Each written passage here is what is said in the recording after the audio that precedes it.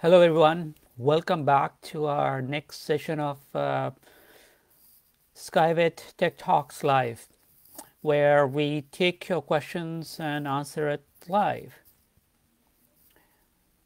Today's topic is on supervised learning. So just a recap, last time we talked about deep learning and answered some of your questions. I already have a few questions for this time specific to supervised learning. So we'll cover that one at a time. So the first question is, in general, what is actually supervised learning? How does that differ from deep learning, something we talked about last time? I will give you a very concrete example with that. This is a plane. It's a wooden plane, and to get a computer or a machine, and when I say machine, it could be a software machine itself, to learn how to really recognize this plane, that it is indeed a plane, it needs to extract features. So it needs to figure out that this is a wing, this is the nose, this is usually where the cockpit is, this is the rudder, and so forth. And based on that, it's able to figure out that this is actually a plane. And more important, it could even figure out that this is the wing of the plane. Or if there's something wrong in the wing and you see something burning here, that means the wing is on fire. Not a good thing if it's happening in a real plane. That's the task, and that's what supervised learning does. That you need to tag or annotate data needed to extract those features from an image or from a video or from a set of data. So what that means is that once you have the data, the algorithm needs a supervisor to figure that out. And that's what supervised learning is, that it goes in two phases. One is the training phase, where you get the data, which is actually tagged first, and that's very specific to supervised learning, that you need that supervisor, you need human beings to tag the data, that in this plane this is the wing. So there will be a human supervisor who will actually do that, where you will actually tag that this is the wing of the plane. Once that's done, you have the training phase where this data, this tagged or annotated data is taken, and this information goes to the training phase, and then based on that, an inference is made. And that's what a supervised learning algorithm is, simply put. To summarize, algorithm that use this sort of supervision techniques are called supervised deep learning algorithm, or simply supervised learning. Our next question is, are supervised algorithms new? Very quick question, very good question. Historically, supervised learning algorithms were constrained by compute storage, data available to build, run, and maintain such systems, especially at a large scale. There have been marginal changes to the algorithm itself used to train large scale AI systems, especially based on supervised learning. Nevertheless, the fundamental basis of the supervised learning algorithm have not changed for decades.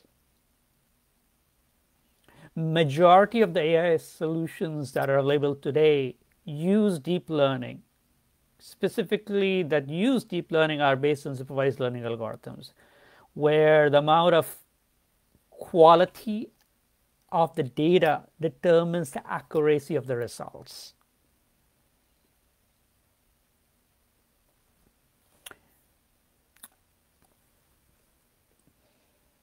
Just to summarize, supervised learning, not new, and as you also may have learned so far, that there could be some issues when you don't train the model correctly, or you don't train a supervised learning algorithm correctly with the right type of data.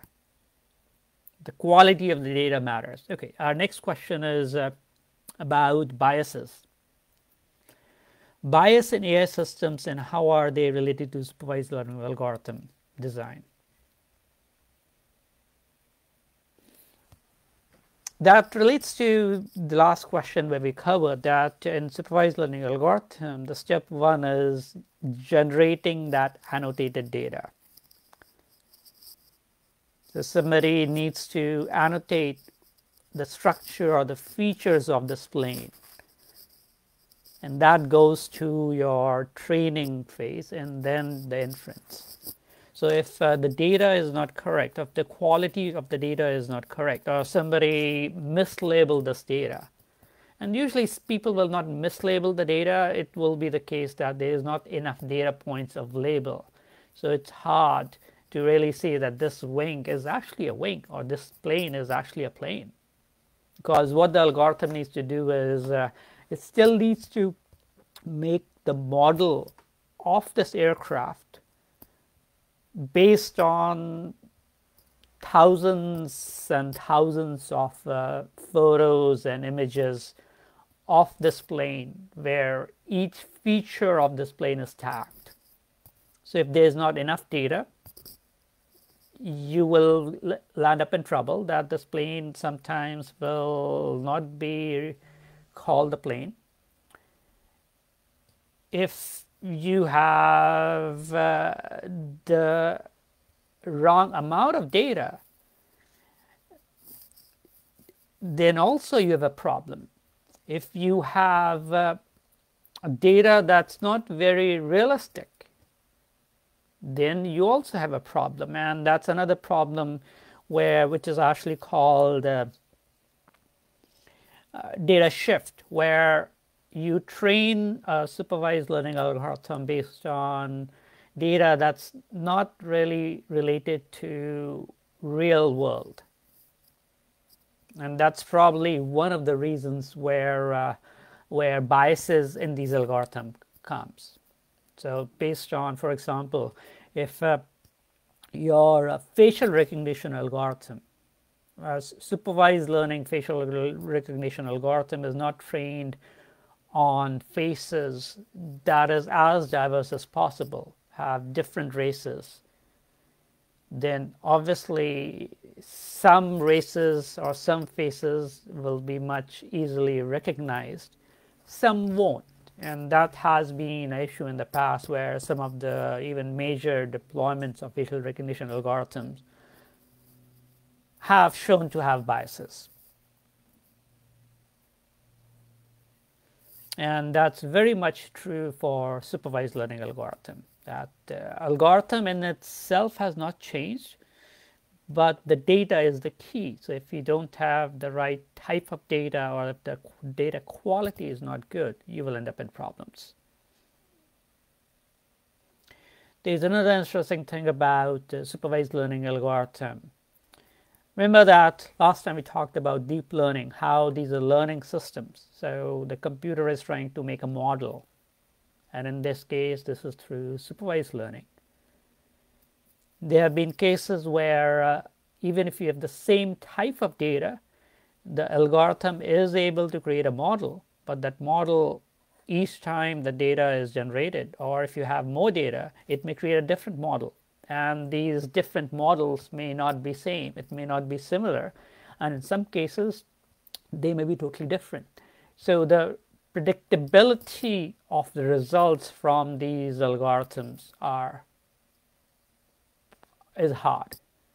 Hence the transparency and contestability. These are some of the things we talked about in the last lectures, and if you want to know more about these topics, please go to our YouTube channel. I believe we have one more question. Why are supervised learning algorithms popular? In other words, is it answer to all our problems? This is very true that when we look in deep learning, supervised learning algorithms more or less form close to 80 or 90% of the deployments worldwide.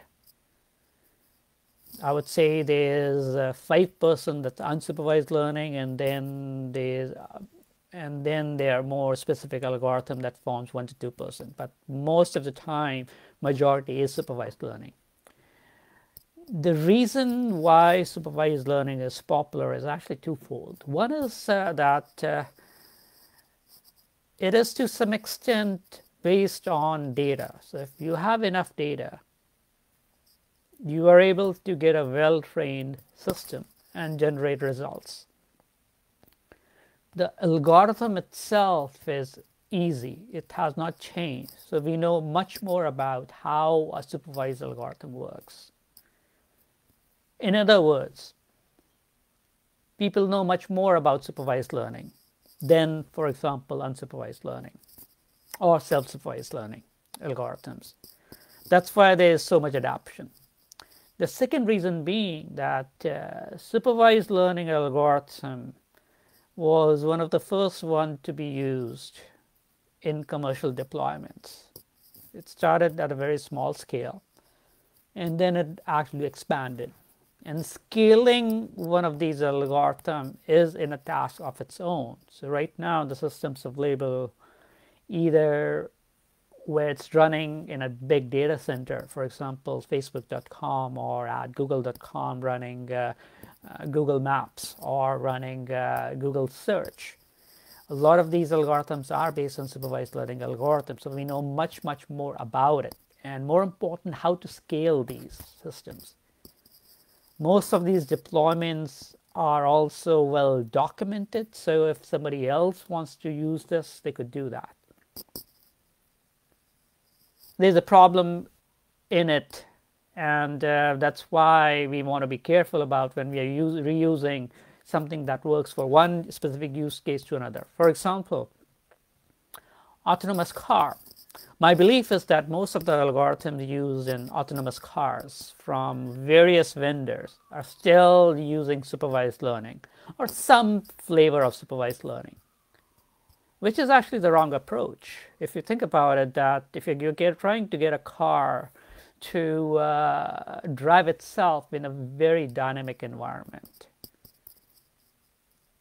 yes, it's similar to a task that we humans do, which is we walk around, and we could do it in a very easy way. And yes, it is to some extent supervision, how we actually have been brought up. So there was some supervision involved. But in most cases, it was much more on a hit and trial basis, where we fell, where we didn't know what to do, and we made wrong decisions, and then we corrected ourselves. But that's not how supervised learning actually works. That's when we are talking about evolution. That's where we're talking about more or less raw data and unsupervised learning.